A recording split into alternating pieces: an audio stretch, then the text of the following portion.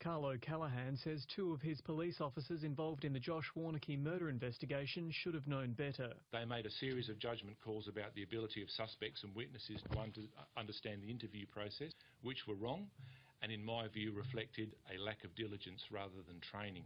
But both officers will keep their jobs and will instead face fines or demotions. The third officer is still under review. He could face criminal charges. 21-year-old Josh Warneke's body was found on the side of a Broome Road in 2010. His attacker, Gene Gibson, originally faced a murder charge, but a judge ruled his police interview inadmissible because the Western Desert Aboriginal man didn't have an interpreter and wasn't cautioned. He pleaded guilty to manslaughter instead.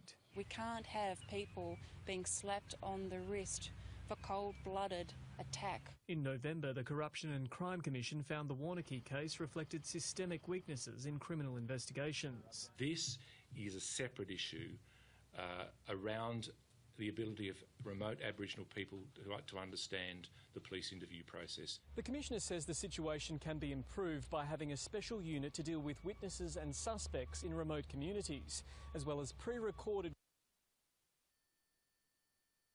cautions in every Aboriginal language and on-demand interpreter services. One of my concerns here is that we don't just see a few junior officers or hung out to dry, whole matter brushed under the carpet. Jamie Freestone, 7 News.